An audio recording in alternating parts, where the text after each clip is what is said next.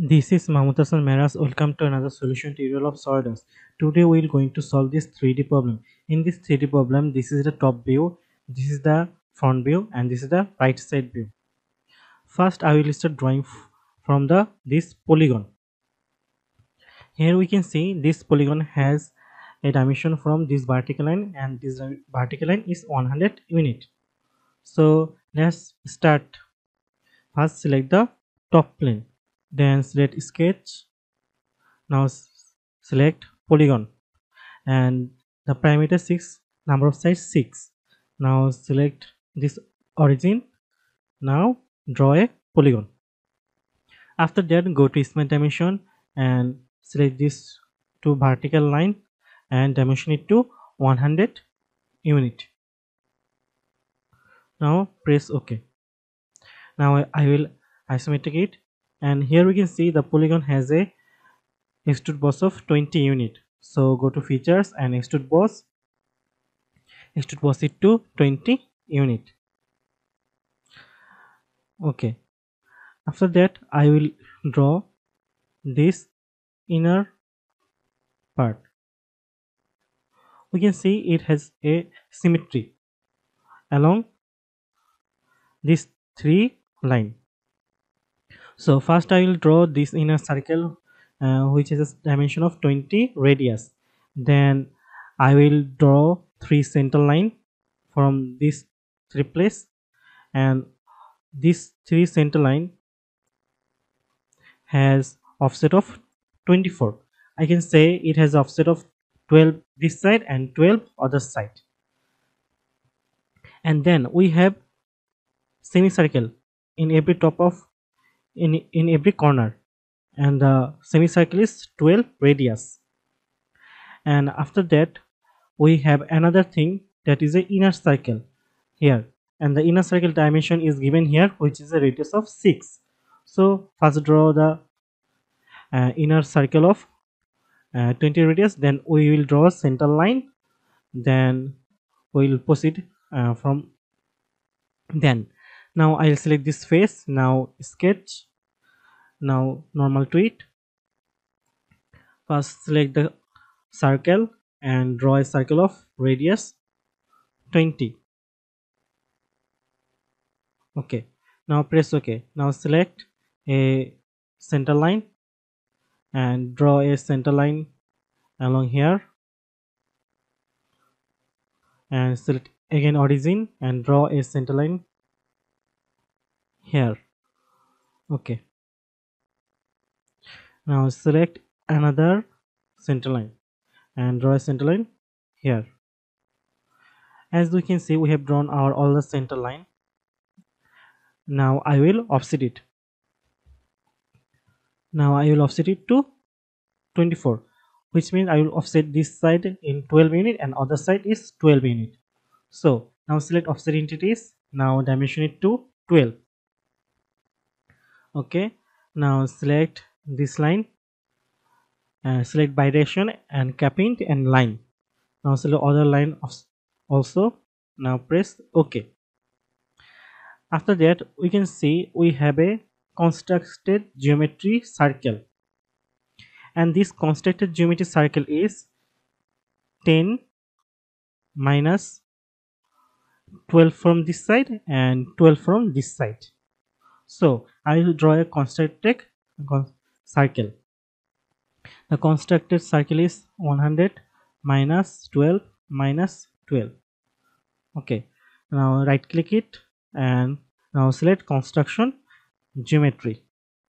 Okay, now select the circle again and point here and draw a circle of 24 diameter, and also this side select this point and draw another circle, and also this point and draw another circle. Okay, after that we have little circle inside the semicircle, and this little circle has a radius of 6. So I will again select the circle and draw a circle from that origin. Now dimension it to 6 dimension to 6 radius. Okay, now here also same 6 radius circle, and another circle also here 6 radius circle. I am multiplying by 2 because I am dimensioning to diameter. Okay, now select the trim entities and trim all the unnecessary part you don't need in your work. So trim this and get the original shape. Okay,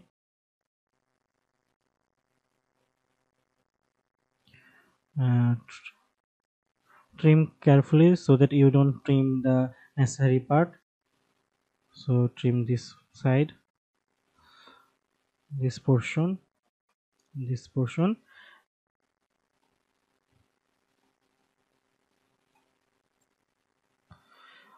It looks like we have almost trimmed everything, but we are not getting the close shape because if we zoom around this corner, we can see that there is extra line. So try to trim those line also, otherwise you can get error while extrude bossing. So zoom here and there in every corner, and this side. Okay, we are almost done. Then the last side, zoom the corners and trim the line. Now it is quite blue because it has become a closed shape. Okay, you can see we have done this. Now we have to extrude boss this. We will extrude boss this to 50 minus 20, which will be 30. So go to features and extrude boss. Extrude boss it to 50 minus 20. Okay, it is 30. Now press OK. Now we can see that this inner circle, which is extrude cut through the end of the object, but we have drawn the object, it is not extrude cut beyond this surface, so we need to extrude cut throughout the surface, throughout the body. So I will select this face and select sketch. Now I will convert entities. Now again select this face and now convert entities, and select this inner face and convert entities. As you can say, we have drawn our shape. Now I will extrude cut through the end. Now select extrude cut. Now through all both side. Now press OK. Now it is looking like our extrude cut is through the body. Okay. Next, we'll start drawing this shape, this semicircle and the vertical lines. So we can see that this shape also have symmetry along this center line. So I'll first draw these 3 center line, then draw the for drawing the semicircle I will draw the circle, and then use the offset entities to draw this line. Then I will trim the all unnecessary part, then I will extrude cut, and this extrude cut we can see it has extrude cut of 10. We are talking about this inner shape, extrude cut shape. So let's start. So I'll first draw these 3 center line. Okay, now I'm selecting this face and now sketch. After that I will normal to it. Now select the center line. After selecting center line, place it to origin and place to the center of this line. Okay, now again select the origin and place another center line. Now our last center line, select to the origin and place it to here. Okay, now I will draw the semicircle. For drawing the semicircle I will use the circle. So here we can see we have the constructed geometry of the circle. The constructed geometry of this circle is 100 minus 12 from this side and 12 from this side. From that constructed geometry circle, I will draw this semicircle here, here, and here. Okay. Now select circle, place the circle to the origin, and now dimension in it to 100. 100 minus 12 minus 12. Now okay. Now right click and select construction geometry. Okay. Now select the circle and place the circle and draw the circle. From this circle we will trim that and we will draw the semicircle. So first of all we are drawing the circle. Okay. Here you can see we have some vertical lines. The vertical lines is 12 unit apart from the center line from one side, and also 12 unit apart from the other side. So total is 24. So we won't draw this like this, but we will draw it from the offset entities of the center line. So I will select the offset entities. Now select this center line and against this center line and this center line, and make sure to select bidirectional, capping and line. Press OK. Now I will trim all the unnecessary part. Okay, trim the all the unnecessary part. Okay, now trim this one and this one, this one, this one. As you can see, we have trimmed, but it isn't close shape again because we have a little trim left here. So we have to zoom it and trim the corners, which are edges. So zoom this one also and trim it, this corner. Now you can see it is giving a blue shade because it is a closed shape, but this is not a closed shape, so we'll make it to closed shape. Okay, we have got everything. Now I will isometric it. Now go to features and extrude cut. Here you can see it has a extrude cut of 10, so I will extrude cut it to 10 unit. So select 10. Okay, now press OK. After that we can see we have a inner circle of extrude cut which has a radius of 6. So I will draw 3 circle and then extrude cut it to through all.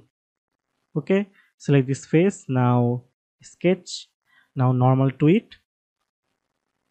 Now select this circle and place the circle to the origin of the our previous circle. Now draw a circle of 6 radius. Okay, do the same for the other 2 side also.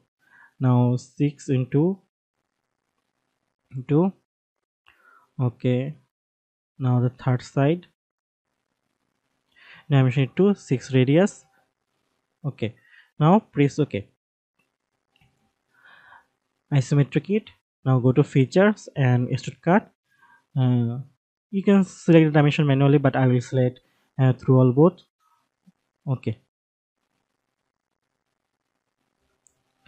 after that we have here another thing. Here we can see this shape has a inclined cut. The inclined cut is 25 degree and it is apart from the original line is 25.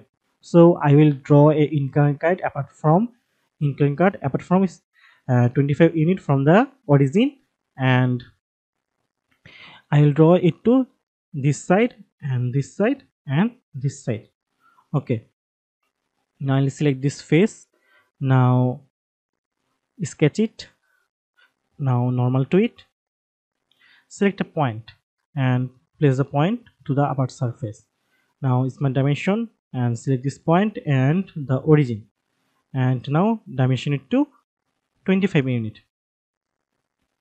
After that select a line and draw a line. Now select smart dimension and dimension it to 25 degree. Okay, now press OK. I will use corner rectangle to make it a close shape because it will save my time. Now I will select the trim entities. Now trim the unnecessary part. Press OK. Now I will select features and extrude cut and extrude cut it, and I will doing the same thing to other two side. So I will select this face. Now sketch. Now normal to it. Now select a point and place the point to the upper line. Now it's my dimension. Select the point and the origin and dimension it to 25 unit. Now press OK and then select a line and draw a line. Now select is my dimension and dimension the line to 25 degree. Now I will close the shape. I will use the corner rectangle to make it easier and less time consuming. Now I will select trim entities and trim all the necessary part. Now press OK. Now isometric it. Now go to features and extrude cut.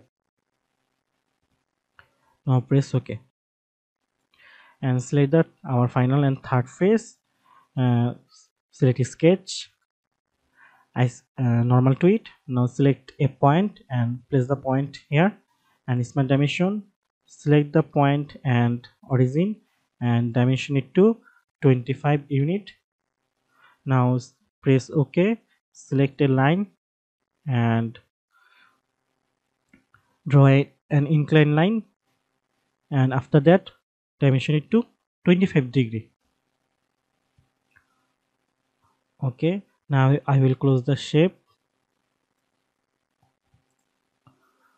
Okay, trim the unnecessary part, press OK. Now isometric it, go to features and extrude cut. Now press OK.